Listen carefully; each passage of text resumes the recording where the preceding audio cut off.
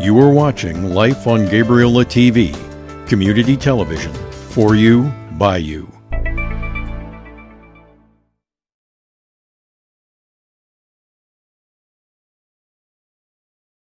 I'm Marshal Fries here with Gabriola TV, and I am talking to... I'm Adam Larson.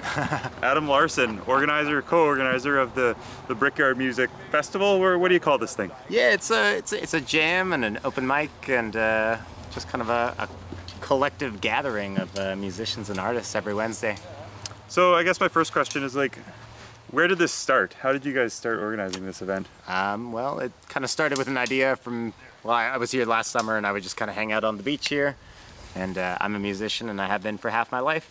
And I've been hanging out with a lot of great musicians on the island here, and this is kind of one of the places I would just come and watch the sunset. So I kind of decided at the beginning of the summer that it would be we needed more outdoor venues basically. So this was kind of a space. After hanging out here long enough, I said we should just set up here. And yeah, it started with a market tent, and then it kind of turned into this stage that we've kind of built ourselves. Do you live here on the island, Adam? Yeah, I live here on the island here. Are you from Gabriola, or did you grow up here? Or? No, I'm from Edmonton. Oh, okay. And pretty much everyone who helps set up this event is from different places in the world. Okay. None of us are actually from the island here. So what brought you to the island in the first place? Well, originally I went to Camp Miriam here as a kid. Oh, okay. So I've been coming here all my life. So it's kind of just ended up being a place during the pandemic that I thought would be kind of a nice haven and a new start. Yeah. Awesome. So, and you said you've been playing music half your life. Where do you play in a band as well, I take it? Yeah, I play in a project here on the island called the Infinite Atom, ATOM. And that's a lot of the guys that help run this program are part of it. And we're kind of part of a collective group called Gamma, which is the Gabriola Assembly of Musical Artists. We put on Brickyard every week. We used to run the Monday Golf Club jams. As well, we run something called Unplugged, which is a monthly series every 3 to 4 weeks. We bring in artists from the islands that we go and tour on. So we go to the different Gulf islands with Gamma. We organize different open mics, jams, and shows on these islands. We meet artists there, and then we invite them here. And that series is called Unplugged. And so they come and play. And it's been at the Reservoir stage so far, but we'll be moving it into an indoor venue as the weather changes. And you said you set this up every Wednesday. It seems like a pretty big job. Can you talk a little bit about like what it takes to run this set up the stage, run the sound, organize this event every week? Yep. So we get here at 4 o'clock in the afternoon, and we're here till about midnight. Sometimes as late as 1 o'clock in the morning. So half the whole shift is really just setting up and tearing down. And then the other half in the middle is the whole show and event. So this kind of conception of this stage here, this was an idea by the Comfortably Sauvage, Johnny Sauvage, and myself. And with his help, he kind of stripped all these poles, and we kind of tried a couple of different setups and ways that we wanted to put all of these poles. And then we came up with this kind of a soccer type stage. And it's been helping us so far. We didn't have this last summer, but we decided to try something new this year. So basically, it starts with our setup at 4 o'clock. At 6 o'clock, we start the potluck. So we ask the community, everyone in the community, to bring one dish. We set up here on this table and a couple other tables. We have kind of a community dinner starting at 6 o'clock, and then we start live music at 7 o'clock. Okay. Is this like, are you a music promoter for your job? Is this what you do for your living? This feels like a lot of work in the evening. Yeah, yeah. There's not too much of a financial reward from it, but this is something that I enjoy doing, and I treat it as a full-time job. But it's kind of a full-time volunteer job. Yeah. Okay. Yeah. So I wanted to ask just kind of like about the economic factors for musicians and organizers.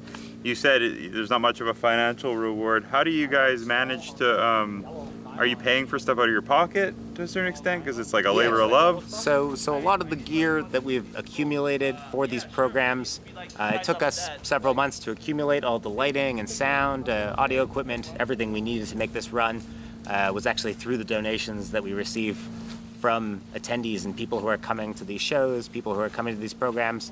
Everyone puts in $10, $20, and that money, a lot of that money goes back towards the program. And we take a couple bucks for ourselves at the end of the night, and so that kind of helps us kind of get through the week. So you guys you're asking for donations at your events, and then you're actually taking that money and using it to purchase equipment and stage stuff and stuff that you essentially share back with the community, right? Yeah. So essentially, the community is helping create these programs themselves. So when they're putting in the money for these things, it allows them to kind of see that their money is actually going back into the program, and they're actually helping create the program in a way themselves just by attending and donating. So why is, I guess, community important to you? Why do you do this every week? Well, I think we're in a bit of a turmoil time, and a bit of a time where, you know, we don't really quite know what's going on with the world, and so I think this is one way that we can kind of step out of that zone, step out of thinking about the news and being troubled within ourselves, and this is a place where I know as musicians we can channel this essence when we're on stage, which is why we kind of put a lot of work into making the stage look nice, and having these lights and having it be a spectacle, so that when you're up there and everything sounds good and it feels good and you're up there with your friends, it feels like you're in a transformational kind of event. And we hope that the audience and people who are participating in it get to feel that as well. And it allows them to step away from you know, the troubles of the world for a moment and celebrate with other human beings. Yeah.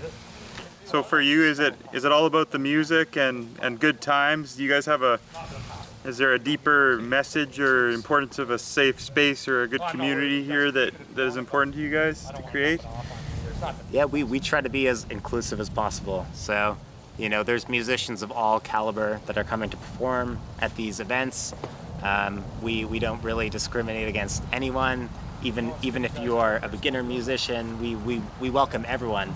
We've had kids come up and play who have never even sung songs before. We let them play the drums. We let them hop up on instruments. We've had kids here who have come and written a song at Brickyard Beach and performed it like an hour later. So we're really trying to let everyone have that feeling of, you know, if they're interested in the arts and they haven't had that opportunity yet to experience that, we're hoping to kind of provide that space where they can. So as far as I know, this is the last Brickyard show of the summer, sadly. What do you guys have planned for the future? Are you moving this to an indoor space? Can people keep coming out to these kind of events? Yeah, we will be we'll be releasing information as the time goes on, but we are planning to move our Brickyard Wednesdays to an indoor location. There's going to be new amenities available on the island, and we hope to be using those pretty shortly. Later this month or early October, we'll be moving this indoors. So this is one of Gamma's programs. We also have the Unplugged, as I mentioned. That is also going to be moving into an indoor venue. We'll be continuing our shows in community halls on different islands as well, and indoor locations around the Gulf Islands. Yeah, I heard you guys were kind of taking this on the road. Can you talk a little bit about, is it an upcoming tour?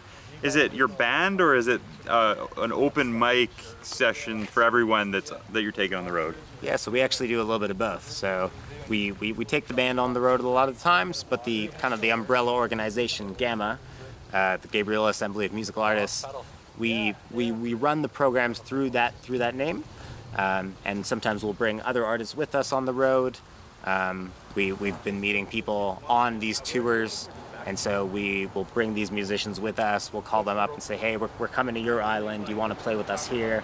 Or, you know, we're coming to Victoria, we're coming to Vancouver and Nanaimo, and then we're able to kind of muster up these different bands and different artists and take these shows on the road.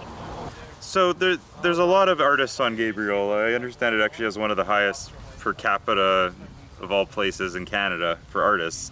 What are some of, as an artist yourself and a community organizer, what are some of the challenges that artists face here?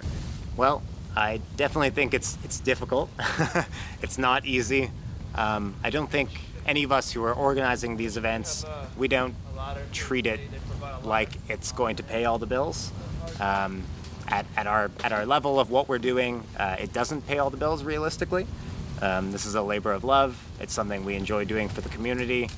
You know, it'll give us a little bit of money at the end of the day, but based on a lot of the rent prices and everything on these islands, it doesn't make up for that.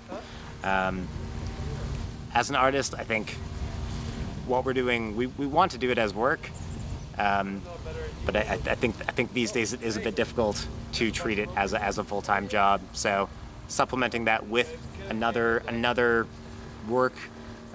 Fortunately, on these islands, there are a lot of elderly people who are needing help. There are a lot of people who have big land that are looking for people to hire for different odd jobs, whether it's clearing bramble or building different buildings on people's property. You know, a lot of people here need help. So there's a lot of side jobs that artists can do to supplement their work. If you would like to check out some of the work that we're doing, we have a website for the band. It's called theinfiniteatom.com. Our group Gamma, which is the Gabriola Assembly of Musical Artists, you can find our Facebook page, which is called Gamma Collective. There's both a page where we release all the information about upcoming shows and programs, and then there's also a group, like a Facebook group, where people can post all their videos from Brickyard, from these different programs. A lot of people are taking videos when they're watching our shows, so they post them on there, and so that's kind of a good hub to find a lot of our content. And that's about it. All right, and people can watch out for Brickyard indoors. What are you calling it? Yeah. So not really. We don't. You can't take the beach with you. No. We'll be updating the name, and we'll be bringing back Brickyard Beach in the summer of 2024. So as long as we're on the island, we are going to be running this event every summer. It starts around late May, early June, and it goes till early to mid-September. That's what we did last year. That's what we've done this year.